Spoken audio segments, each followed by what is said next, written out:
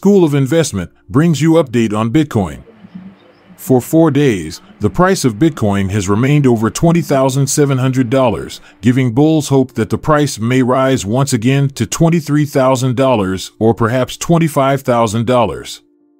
The hopeful move was motivated by a decrease in inflationary pressure, which was supported by the January 18th release of the December 2022 wholesale prices for items.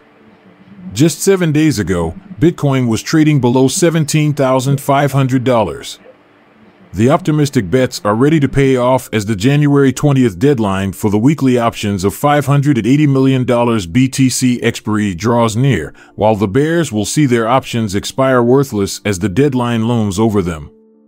The U.S. Federal Reserve could raise interest rates by 50 basis points at its upcoming meeting, which isn't until February 1st, which is the main hope of bears.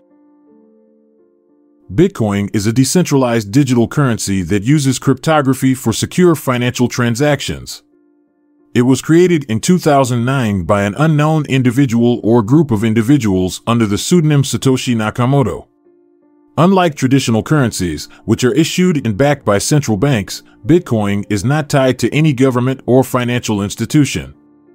Instead, it is based on a decentralized network of computers that use complex algorithms to verify and record transactions on a public ledger called the blockchain. Bitcoins can be bought and sold on exchanges or used to make purchases from merchants who accept them. They can also be stored in digital wallets, which are like virtual bank accounts that allow users to send and receive Bitcoins and track their balance. The value of Bitcoin is determined by supply and demand on exchanges, and it can be volatile.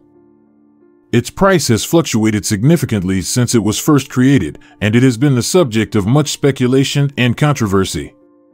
Despite this, Bitcoin and other cryptocurrencies have gained a significant following and have been adopted by some businesses and individuals as a form of payment. To open a Bitcoin account, also known as a digital wallet, you will need to follow these steps.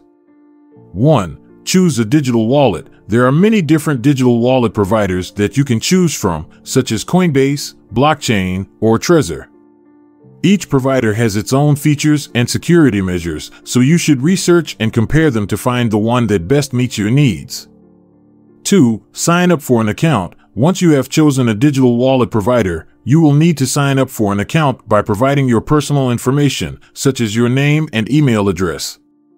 You may also be required to verify your identity by uploading a government-issued ID. 3. Set up security measures. Most digital wallet providers offer security measures to protect your account, such as two-factor authentication or biometric authentication. You should set up these security measures to protect your account from unauthorized access. 4. Fund your account. Once your account is set up, you will need to transfer funds into it in order to buy Bitcoin. You can do this by linking your bank account or credit card to your digital wallet, or by using a cryptocurrency exchange to buy Bitcoin with cash or another cryptocurrency. 5. Start using your account. Once you have funded your account, you can start using it to send and receive Bitcoin, track your balance, and make purchases from merchants who accept Bitcoin. You can also monitor the value of your Bitcoin and buy or sell it on exchanges as needed. By following these steps, you can create your Bitcoin account and keep your cryptocurrency safe.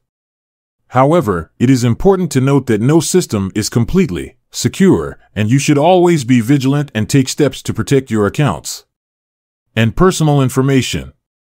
We hope you like this video. Thanks for watching and stay connected for more updates.